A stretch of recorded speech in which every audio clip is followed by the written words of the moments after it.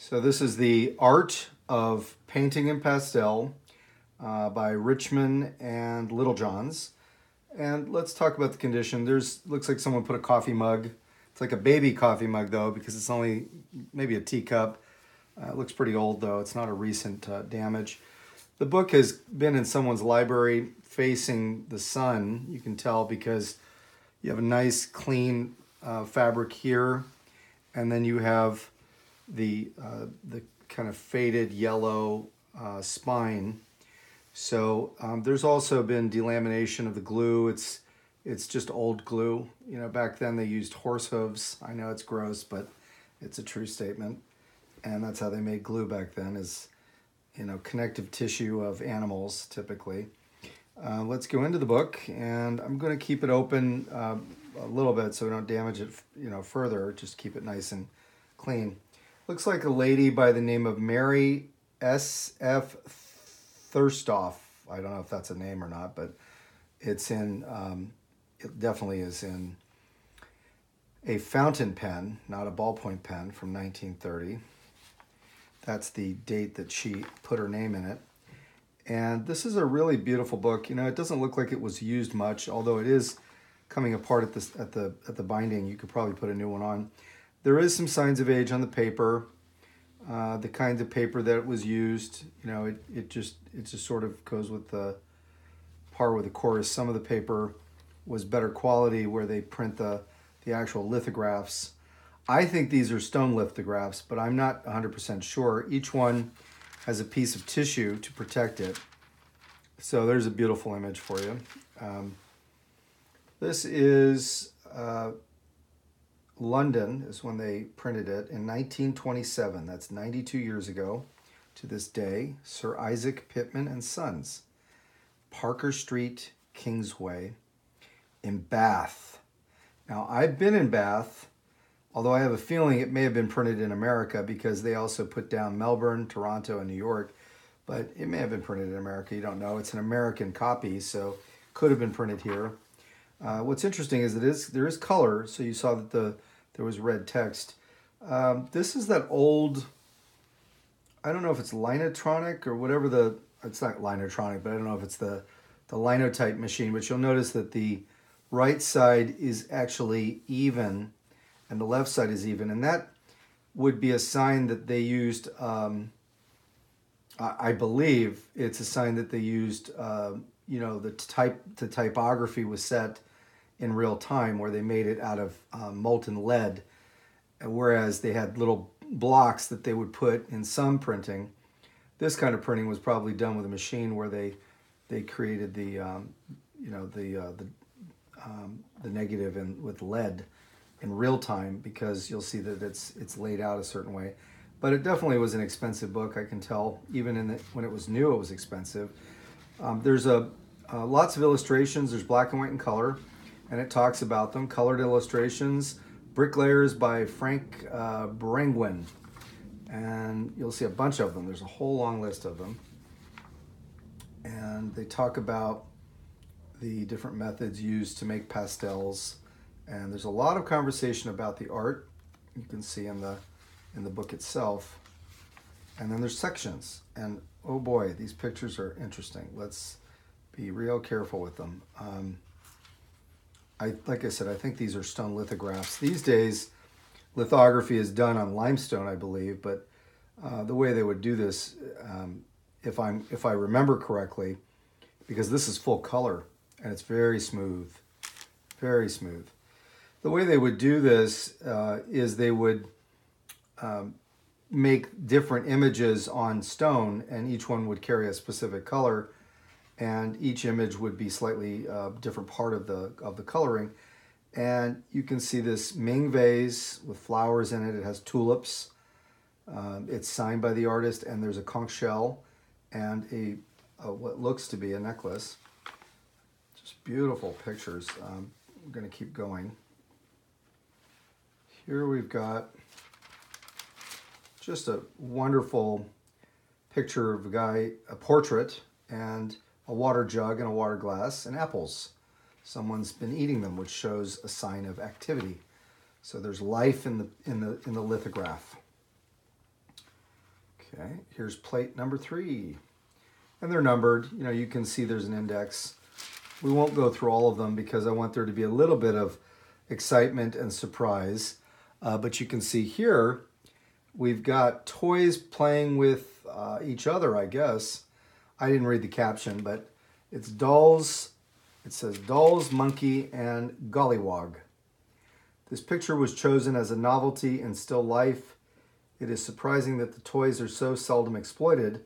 They can be made very amusing and are always nearly interesting in color. So there's a fun plate right there. Let's see what the next one is.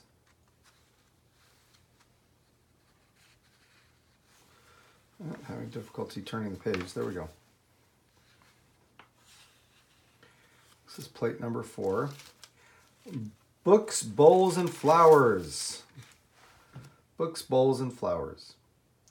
So as you go through the book, there's wonderful, wonderful plates.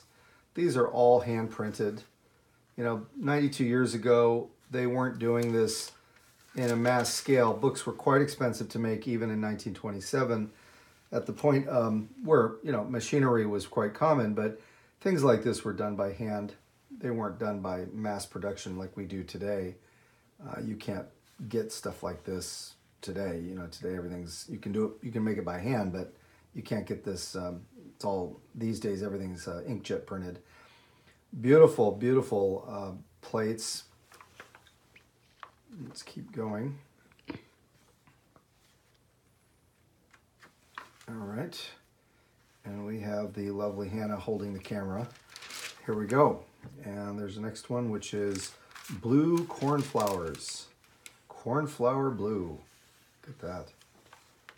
I hear a lot about cornflower in gemology, but I've never actually seen a cornflower until this very moment. This is the first time I've seen these plates. I'm actually doing this. This is a video of discovery. So this is hydrangeas, and we know this flower. It's a very popular flower even today. And you can see a plate with the flowers. And it's a beautiful plate. Okay, here's more of the same hydrangeas. This is a different plate. You can see someone really liked hydrangeas. Apparently the publisher, the editor really loved them. So we have to be very careful because this book does not look to be well used. It's actually, even despite the condition of the spine, the book itself is in great condition on the inside. And this is an elm tree, just an abstract elm. You know, abstract elm. It's the mass of a tree, it says. Here's a cottages. You can see cottages here. Very simple and almost childlike in a 2-color plate here, just 2 colors. And the 2 colors would just be made on individual stone plates. They would be probably limestone. I've seen this lithography process, and it's generally done in limestone. And it's quite complex. You might want to look on the video for how it's made. I think it's How It's Made did a video on lithography, and you can find that on YouTube. It's a great video, really interesting. The paper has changed. Now we have very high quality paper. It's very glossy, and the black and white images are printed on this glossy, high quality paper. Not the same paper that was used for the text, very different quality. And then we switch back to color, and here's another color plate. This is landscapes. Again, a very childlike drawing, almost very, very crude in its presentation, but interesting nonetheless. And that's there. Now here's shadow cast on white wall. All right. Let's go to the next one. This is shadow cast on white wall. Interesting. A shadow of a tree. Boy. You know, they found a lot of whimsy and simple things in 1927, I guess. Shadow cast on white wall, a different version. What's different about this one? So this is different stages, apparently. They were showing the different stages of plates. The outline of the tree was strengthened with dark brown pastel, and so were the top of the wall and the door. White or very light yellow ochre, is it maybe ochre, was used for the bright effect of the sunlight on the wall, intermixed with the darker yellow mentioned in the second stage. The shadows were deepened where they occurred. So you can see that they're actually making the image in steps here, and that's one of the things they're doing, is showing you the different steps. And here you go, elm trees again. Got elm trees. And again, a very simple plate.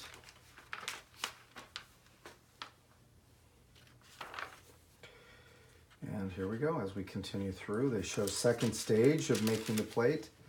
You see the second stage, they show a different version of the same picture. Now, trees and water is the next one. Trees and water, here you go.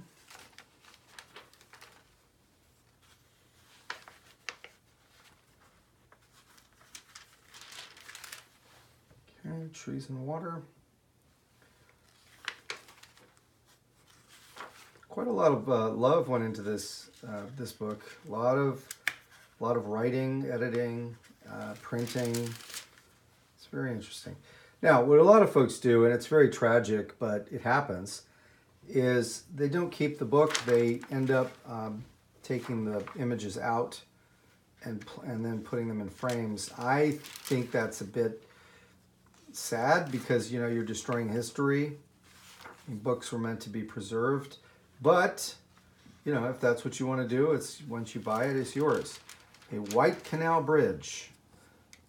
You know, I can sort of see it. You know, it's the sort of thing that you have in Photoshop now, where they allow you to make these kind of treatments on photos to make them look this way. And here you actually have the image. It just looks that way because that's how it was made. This is Old Houses, Folkestone. Wow, that is just beautiful. Look at that one. That's beautiful. Hannah, are you getting this in the right perspective so people can see it? How are you showing it? Because I can't rotate. Yeah, let's take a look at this one. I really like this. This really just inspires me. You know, art has a certain effect on people, and I can't say that all of the art in this book got me, but this one really got me. I just love how it has a sort of you know, aged look to it. Even when it was new, it looked aged. And you've got the people and the beautiful buildings and just the way the colors, you know, just pop at you. Anyway, that's good. Let's go back to the other way we were holding the camera, and let's keep going. Okay. This is Study of Straw and Sunlight and Shadow with Farm Buildings. This is, let's take a peek at it. Yeah, again, you know, beautiful colors. Look at how it just pops. I mean, the room looks enormous. You know, the room looks enormous. You see the hay. This is the Study of Straw and Sunlight and Shadow with Farm Buildings. Okay. This is plate 23. Let's keep going.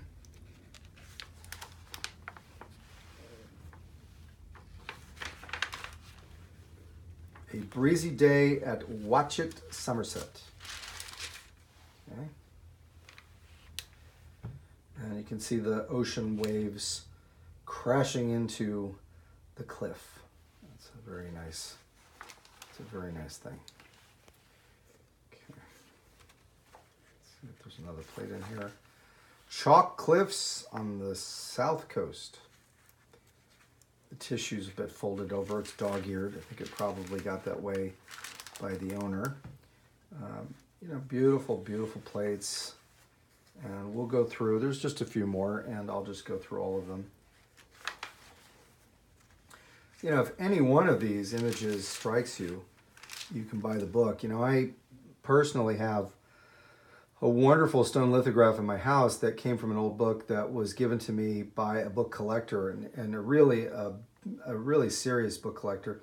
And it's the image of two terrapins or turtles swimming in the water, and it was made with stone lithography.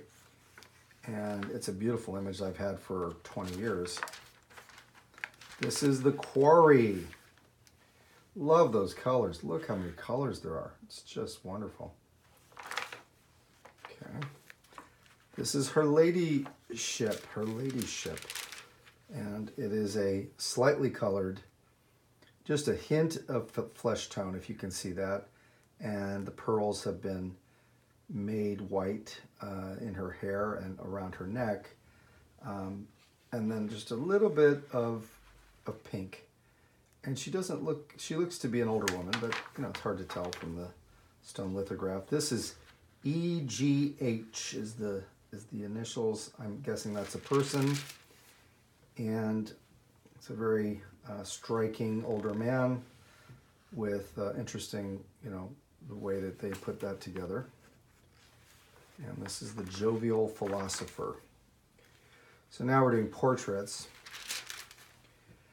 Love this one. Look at the expression. I mean, it's not realistic, but the expression is so dramatic in the way he looks and the colors. It's terrific. A Voldendam fisherman. Let's see what that's all about. Curious. Oh boy, there's a crusty old guy. He's a crusty, salty fisherman, smoking his cigar, keeping his head warm. And you can just see the age on his face. It's very remarkable. This is a man of 80. So this is the guy, the artist opinion of what a man at 80 looked like. And here is a professor, a scholar. Love the colors. I like how the head is like floating on a mountain, really. That's interesting. This is called Absent.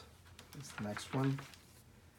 Absent. So I'm guessing absent means that she's looking at her beloved husband or lover, and she's waiting longingly for him. You know, these days this would be very politically incorrect because women don't do this sort of thing, or maybe they do, I don't know. But at the time, you know, if someone was off to war or they were away from home for long periods of time, you had a portrait of them. And I think they're called daguerreotypes, ambrotypes, tintypes. They had different kinds, but depending on the material that the picture was made on, or just photographs.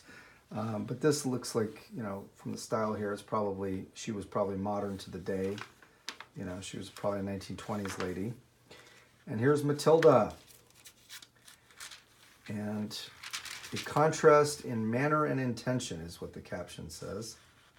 Matilda. Any one of these, if you had the original painting, would be, you know, I'm sure would be proudly displayed in a museum, an art museum, because they're just wonderful, wonderful artwork. Really, really beautiful stuff. This is the green shawl. Look at the colors. Wow, and this looks like an original, even though it is a lithograph. I mean, it looks, the color is just so vivid in this. Really wonderful. The Dutch baby. Let's see what that looks like. Here's the Dutch baby. The Dutch baby. It's a very cute one. Now that is, I believe this is 38 is the number. We're up to 38. The Vermilion God is the next one. You have a, it's a nude or topless, and I don't really quite know what that's about. It says the last paragraph of the note to plate 38 applies with even greater force to this, the last example. Here the aim is solely decorative, that is to produce a composition of form and color as a complete end in itself. So that's the last one according to the book. And then there's a discussion about the preservation of pastels, a discussion about materials. So, you know, when you become the new owner of this fine antiquarian piece, I wouldn't rebind it, but some people like to put new bindings on their books. I would leave it as is and just take good care of it. But you're going to get a magnificent collection of art, and it is absolutely wonderful. And at any price, something that you will cherish and enjoy in your home or office.